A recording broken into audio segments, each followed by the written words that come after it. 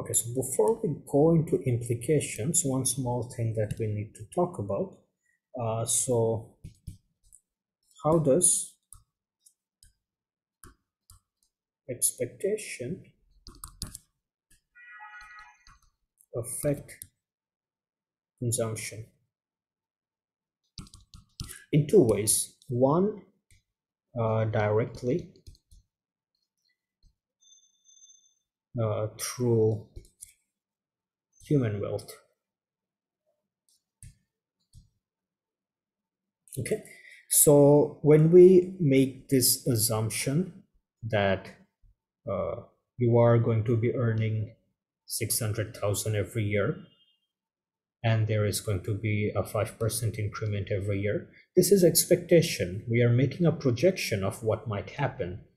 And based on this projection that we make of our future income, we are going to decide how much we consume today. So this is a direct impact of expectation on consumption. So directly. And second is, of course, indirectly through non-human wealth. And this is something we have talked about in chapter 14. We looked at how valuation of assets, financial assets, and even physical assets can vary depending on what we expect interest rates to be in chapter 14. If interest rates went up, the present value of assets would fall. And if interest rates went down, the opposite would be happening. So this is how expectation is going to affect our consumption. Directly through human wealth and indirectly through non-human wealth, which is what we have covered in chapter 14. So now finally we can talk about implications. And this is important. Very simple, almost intuitive. You all know this already, I think, but just something to formally talk about. Number one is consumption reacts inelastically to income. What does that mean? If today my income increased by 100, I am not going to increase my consumption by 100. Okay, we had already seen that in Eco 207 right here. See, even if YD was increasing by 100, C would not increase by 100 because C1 right here, if C1 is 0.8, a rise of 100 in YD would mean that C increased by 80.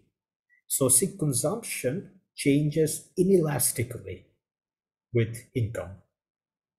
And this is because we do not solely focus, or we do not solely relate current consumption with current income, but how much we consume is related to our lifetime income, or at least income in the coming foreseeable future.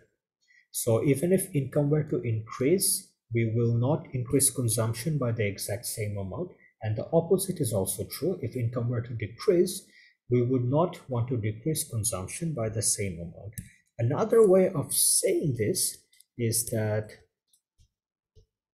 we want to smooth our consumption. What that means is that even though income may go through drastic rise and fall, we want to smooth out how much we consume.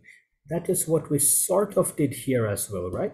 We smoothed out, there was changes over our lifetime in how much we were earning and how much, all of that other things, but we smoothed out our consumption. This is the amount that we can spend every single month.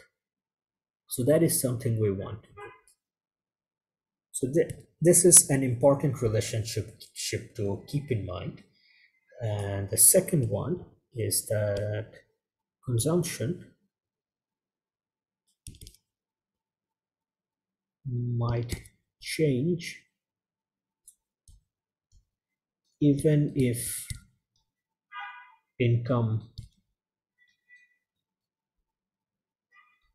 does not. How might that be? Once again, we go back to expectation.